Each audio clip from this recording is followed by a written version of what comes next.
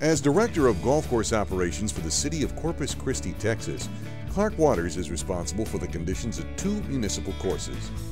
Faced with original native soil greens with only surface drainage and an effluent irrigation supply from the city, Clark began looking into seashore paspalum as an option to improve course conditions.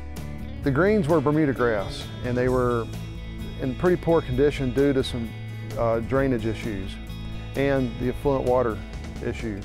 And we tried everything to adjust the soil, adjust everything that we could adjust over the course of about 8 months. I think in 2001, a distributor mentioned a seeded variety of paspalum. They were actually selling the seed, and at that moment, we bought a bucket just to experiment with. And then visiting a couple other courses in this area that had the older varieties and that they'd sodded in some places over the last decade, that grass stood out so much that that pretty much helped me draw my conclusion that sea spray would be the right choice. Because sea spray is available as a seeded variety instead of sprigs, it became a quick, easy, and cost-effective renovation option for the championship course. The seeding, it seemed like it was something we could just do in-house. And this was a quick decision. We decided at a meeting one afternoon when things just didn't seem like they were going to turn out that I had called Estes. They said we could have the seed to me within a few days.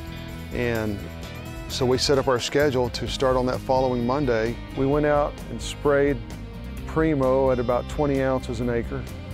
And then we did some heavy verticutting and seeded at 4 pounds a thousand and continued to play.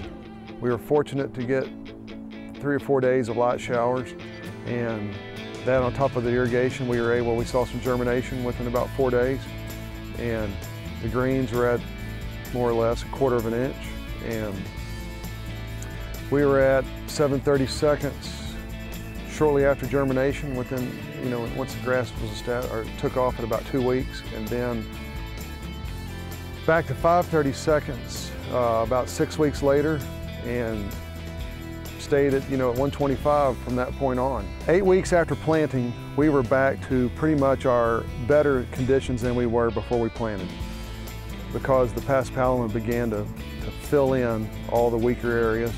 The renovation was a success for both the golfers and the maintenance staff, so much so that the golfers asked for the same thing at Oso Beach, the 2nd municipal course.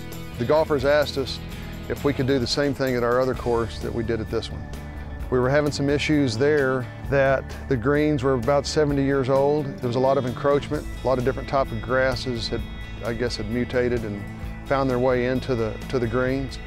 And so there we were able to do an aggressive verticutting, dethatching, scalping, whatever you want to call that, and we seeded in. Most of the golfers are thrilled by the conditions. And again, we're not doing anything really aggressive. We're lightly grooming, weekly, no severe verticutting, and just light top dressing whenever we fit it into our schedule. The sea spray is allowing us to provide, outstanding putting conditions without a whole lot of extra effort. Sea spray demonstrates great promise for the future of warm season turf with fewer input needs and strong recuperative ability. The fact that it's so strong and has such an incredible root mass, if we cut back on the water, especially everybody's always worried about isolating some irrigation leak, we'll just turn the system off. If we wanted to cut back on our mowing, we're always kind of trying to keep everybody happy, but if we wanted to trim back for any reason, budgetary or environmental reasons, the sea spray would allow us to do that.